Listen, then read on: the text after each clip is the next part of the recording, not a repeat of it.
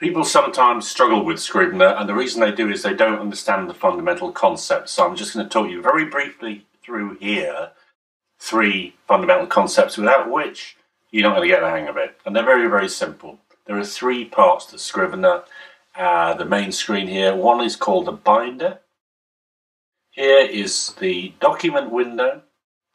And here is the inspector. 3 very fundamental aspects of the program that do very different things, and you have to get to grips with what they do, otherwise you're wasting your time, frankly. The binder is very, very simple. You just got to think of it as the filing cabinet. It's where you store the documents that go to make up your book. Here is my little Scrivener book that you can get on Kindle, and you can see it's divided into different sections. There's a copyright page, about the author, introduction. Here is understanding the basics, and as you can see that some of these sections have subsections. So they're just basically a hierarchical outline, and each one of these headings relates to a written document, and you can move those things around, and you can generally use them as an outliner. There's nothing particularly difficult about all that. The document window is very simply your word processor. It's where you write each component part of the book. And you can see your document window in one of 3 views. This is the main view, which is an ordinary word processing window. If you look up here, there's a corkboard view. That's where you will see each of your documents as a corkboard outline. And if you write a synopsis in here, it will appear there.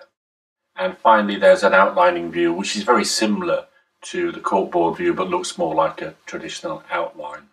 The third part is the inspector over here. And the way to think of the inspector is that this is a way of annotating those individual documents inside your filing cabinet, which is the clipboard. So the inspector lets you do several things that are just notes for each of those documents. As I said, you can write a synopsis here, and that synopsis will appear in the corkboard. You can give it labels. You can say, it's a different kind of chapter or scene or notes or whatever, and you can give it a status. So you can say first draft, revised draft, final draft. I think for NaNoWriMo you probably don't need most of those things. There is an awful lot you can do here, and frankly, very few people would need all of it. So don't spend lots of time trying to look at the inspector in the first instance. Just work your way into it. The important things I'd suggest you do look at are the notes, which is this little one here. See, there are lots of other things, but just don't think about them at the moment. Notes you can use in 2 ways. Here is a document note, and that relates to that individual document. This one here called Understanding the Basics. So I could write in and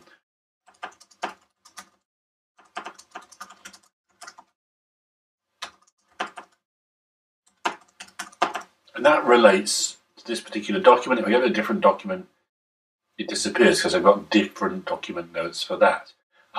If we go to project notes, these are more general, and these apply to the whole project. So if I go to a different part of the manuscript, I still see the project notes.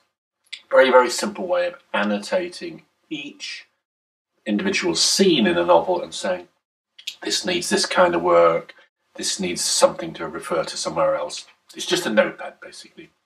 Though it's not the only notepad, because there are a lot of things you can do with Scrivener that we won't go through right here. So those are the fundamentals: a binder, a writing area, and an area called the inspector, where you annotate each of your individual documents. Obviously, the most important bit is the writing area, because writing is what we're all about. So you can get rid of both the binder and the inspector very easily through some keyboard shortcuts.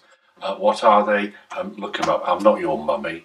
But the easiest way, really, to write is to go to what's called composition mode now on the Mac, and full screen on Windows, which is, again, just a simple shortcut, and will give you your work in a window surrounded by nothing but blank space.